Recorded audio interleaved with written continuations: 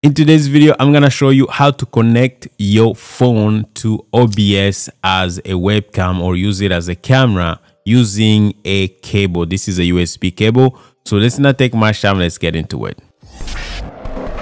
What's going on, guys? My name is Sam. You're watching live production tips and tools helping you master live streaming. So when it comes to connecting your phone using a USB cable, obviously, because it's wired, this is going to give you a stronger connection. And, unlike relying on Wi-Fi or wireless connection, you're not going to be experiencing any dropouts and things like that. The connection is going to be stronger because, again, this is wired. Okay, now the first thing we need to do, we're going to be using an application called iRyan. This is a free application, and what you need to do, you need to go to Google Play. We're using an Android phone, and type in iRyan 4K webcam, and it's gonna show up. And all you gotta do is just click to it and download it and install it to your phone. It's super straightforward, and you should be good to go. So once the application is downloaded, you also want to make sure you go to your computer and go to iryan.com. I'm going to leave a link down below.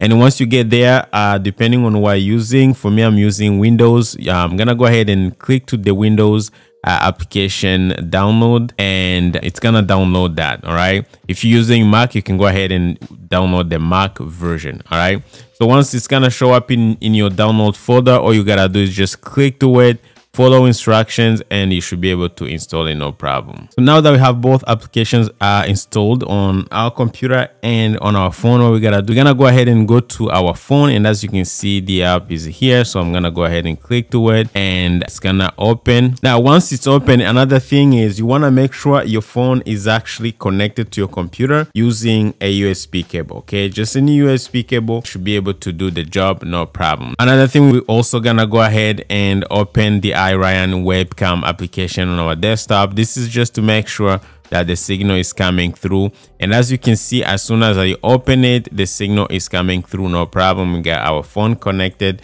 and you can see that I can move around no problem, and it's filming, and the signal looks really good. Okay, so now the next thing, of course, you want to go here under this hamburger menu and then go to video format. And you want to make sure you choose the best. Now, I don't want to tell you to go with 4K, although 4K is still available. But if you're streaming using OBS, chances are you're going to be using 1080. So we're going to go ahead and choose 1920 by 1080. And now we're good. Next thing, we're going to go ahead and open OBS. And what we're going to do is we're going to add our phone, actually our phone camera, to OBS. And then I'm going to hit the plus sign. And then we're going to go ahead and add a new video capture device, and then I'm gonna call it phone iRyan, or you can call it whatever you want. And then what you need to do is, once you get to device here, you can go under device. Now the way I install it, you can actually connect up to 4 phones. So that's why we have iRyan webcam number 2, iRyan webcam, and then we have iRyan webcam number 3 and number 4. But for us, ours is actually showing up at iRyan number 1, or at just iRyan. And as you can see, the signal is coming through. And then we can go to resolution type. We can choose custom, and then we can choose 1920 by 1080. All right, of course, to make sure we have full HD coming through. And everything else, guys, we can leave it the way it is. And as you can see, now we have a signal in OBS, and this is our phone's camera.